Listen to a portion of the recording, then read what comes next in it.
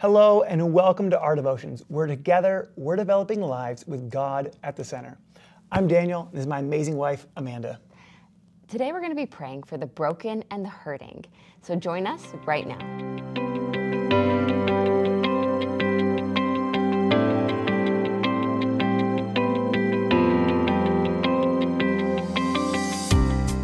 I love that God invites us to partner with Him to see His will done. It's so easy to discount prayer. But in James chapter 4, verse 2, it says, "You have not because you ask not." And God invites us to pray. In fact, He invites us not only to pray, but to pray that His kingdom would come and that His will would be done. Yeah. So these things that He wants, He says, I want you to pray them. And when we look in James chapter 1, He says that pure religion before God is to visit orphans and widows and the afflicted. When Jesus tells us His mission, He goes, I'm here to heal the brokenhearted.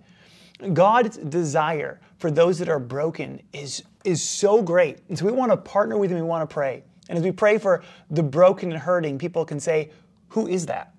Yeah. And to recognize that is those that are brokenhearted, that are those that are in prison, that are those that are in bondage, that are addicted, that are those that are widowed and isolated, orphans. Like the list is huge. So as we pray, I want to invite you to pray with us.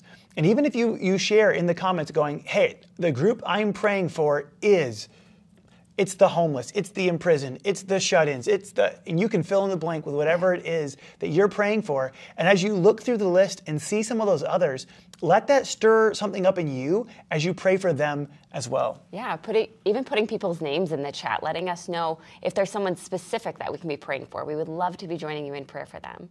Well, let's get started. God, we just lift up every single person that feels broken and hurting today. God, we pray that your love would surround them like a hug.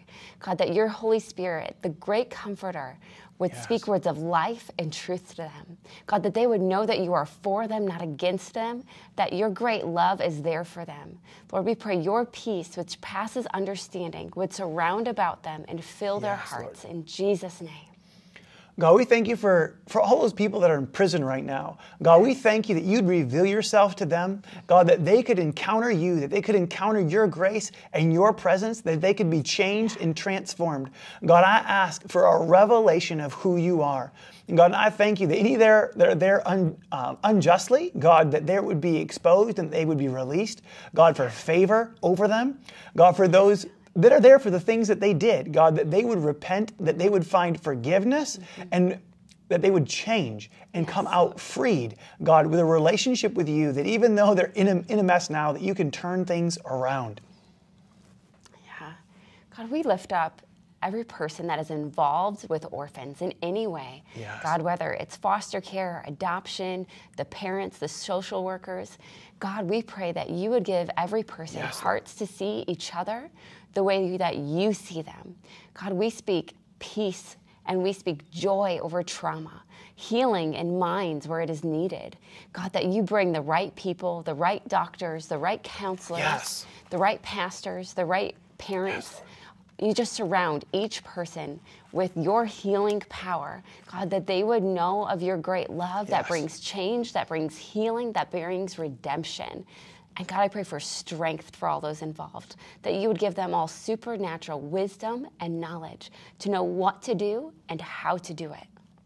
Yes. As you're going, I want to pray for those that are struggling with addiction.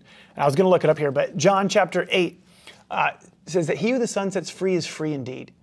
And he wants to bring freedom. And if you're struggling with an addiction, lift up somebody else if not, but if you're struggling, whether that's alcohol, drugs, whether that's things that you're looking at, there's so many addictions, and some of them have big stigma. Some of the drugs and alcohol, but we can get addicted to TV. We can get addicted to eating. We can get addicted, and there's the healthy eating, but then there's an addiction beyond. Right. And it's so easy to get caught into a trap. And God, I thank you that we don't need to live dependent on a substance, that we don't need to live dependent on these other things to pick us up or for a high. But God, I thank you that you set us free, that you redeemed us. God, that we can live in freedom. And God, that that these things that have held us would hold us no longer, that you said that those that we loosed would be loosed on earth and in heaven. So I speak a loose from that addiction. God, freedom from alcohol, freedom from tobacco, freedom from drugs, freedom from that addiction to food, that addiction to people's approval. God, I thank you for that workaholism to be broken, that their identity can come from you. God, I thank you for freedom for them in Jesus' name. Yeah, I love Psalms 91. So if you have been feeling broken or hurting, or you have someone in your life that has been feeling that way, I want to encourage you to read through Psalms 91 and learn from this how to trust in the Lord and what that looks like and his promises.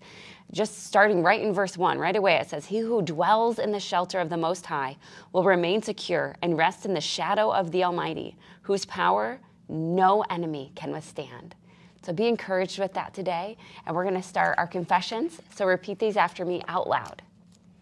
I cast my cares on God. I cast my cares on God. Because God cares for me. Because God cares for me. I choose prayer instead of fear. I choose prayer instead of fear. God hasn't given me a spirit of fear. God hasn't given me a spirit of fear. God has given me power, love, and a sound mind. God has given me power, love, and a sound mind. I am strong and courageous. I am strong and courageous. Fear has no place here. Fear has no place here. For God is with me. For God is with me. I live generously. I live generously. Overflowing with God's love. Overflowing with God's love. In all I do. In all I do. I put God first. I put God first. And he takes care of me. And he takes care of me.